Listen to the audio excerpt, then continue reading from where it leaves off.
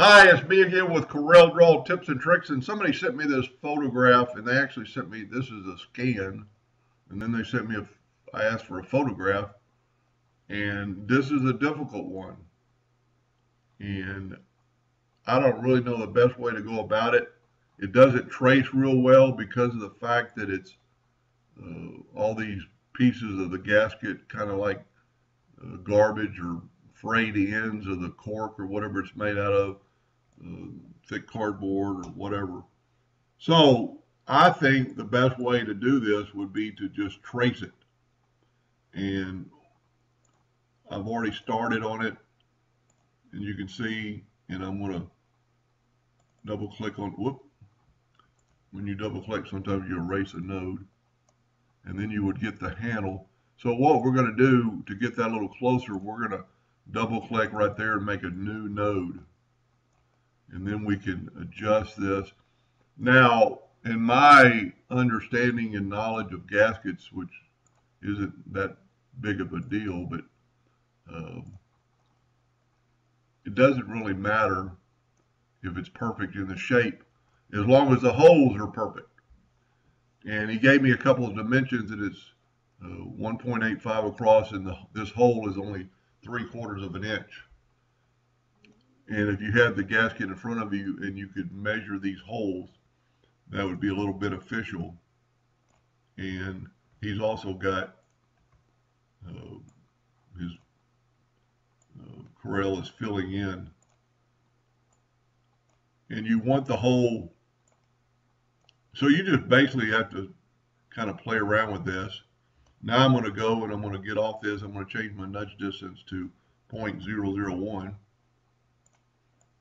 And I'm not going to do the whole thing, but you can see that that hole is pretty close in the size. So I'm going to click on the hole and I'm going to just kind of nudge it over. Let's say it's a little bit too small, so we're going to hold down the shift key and go from the outside, and what it does, Corel makes it go from the inside, and so it's the same, it's a perfect circle. So Control D and make a duplicate and put it there. Now if you go here and Control D, it's going to put the next hole way off your screen. So go back to your original and Control D. And I think these holes are a little bit different in size, but it's just, those are bolt holes. So I don't think it's that big a deal. So I'm going to Control D again. Control D again, and you'll see it put it way down there. Now the next holes are a little smaller. So let's put it near the hole. There must be some really small holes. Must be some sort of pin. And I got it pretty close the first time. Control D and make a duplicate of it. Move it over here. Get it close and Control D for that one more hole.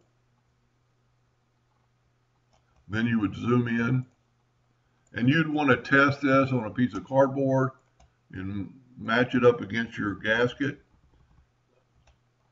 This to me isn't technically important to get all that exactly right. I mean, as long as the holes fit and the bolts don't mess up your gasket. So I've already drawn the top part of the gasket. We're gonna use the freehand tool, and I'm just gonna kind of freehand this around. Well, I actually got the 2-point line. Freehand tool and kind of started that node and just kind of trace it around. I think this is going to work out a lot better than trying to trace it through Corel. Now these are almost right angles. And just like I got way off there, but that doesn't matter. You go back up and hit that one. Now take your shape tool, and you can see we've got some nodes about where they need to be. And we're going to move this over, and then we're going to move this handle. But I also am going to right click and turn that into a cusp, and then that way it doesn't change that other node. I'm going to delete this node. That looks pretty good. And for the video, I'm not going to spend a lot of time because I never plan to cut this out.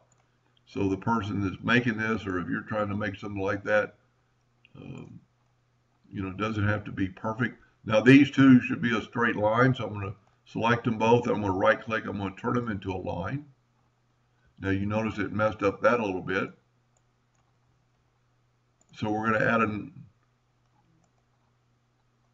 turn this one to a cusp. Click on it. It's hard to see even the handles. And for the video, that's good enough. And then just do the same thing for the other side. You could actually make a rectangle with rounded corners for this part. But let's get our, you know what? Let's use the 3-point curve on this one.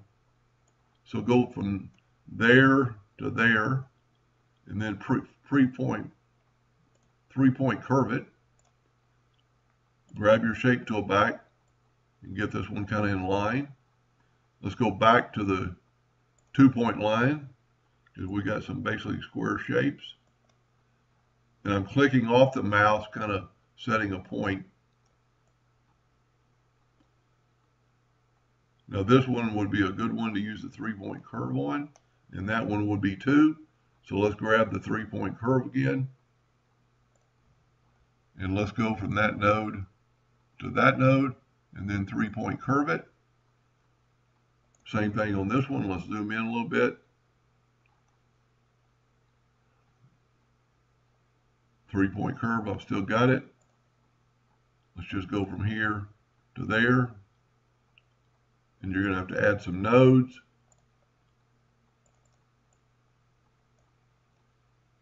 Actually, we want to put this back and add a node kind of like right in the middle.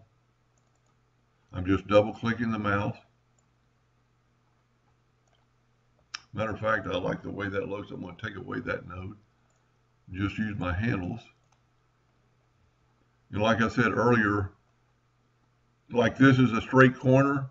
The gasket kind of has a round corner. I don't think it's going to matter. We are going to put it in the middle. Turn it into a curve. Bring it down a little bit.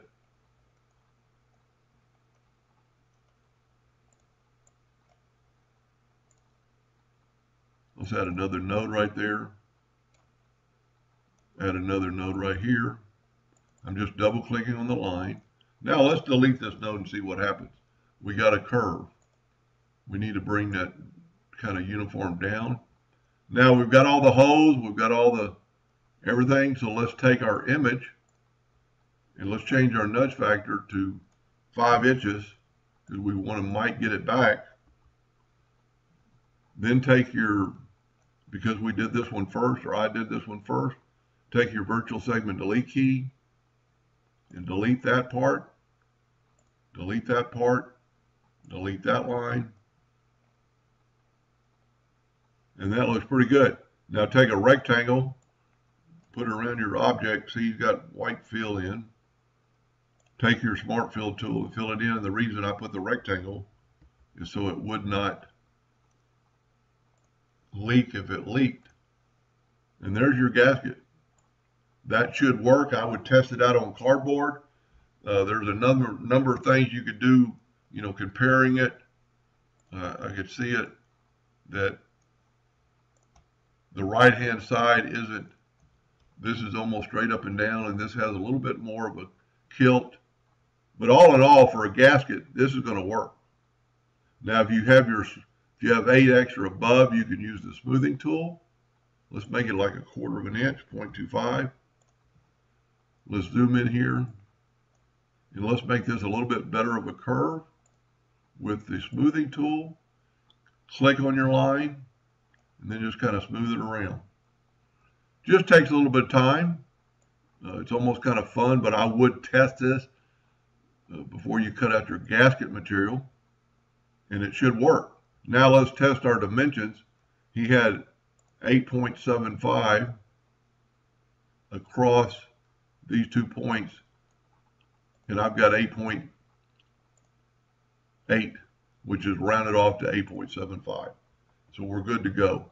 So as long as this hole right here is still 3/4 of an inch. Let's use a parallel dimension tool. You need to kind of get in the middle of it, and we're at 3/4 of an inch. So for the one I'm doing this for, I will send you this file, and hopefully you can clean it up a little bit better. I've got everything on the screen. I'm going to hit F4. That way I know that nothing else is on the screen. Hope that helped a little bit. Thank you for watching.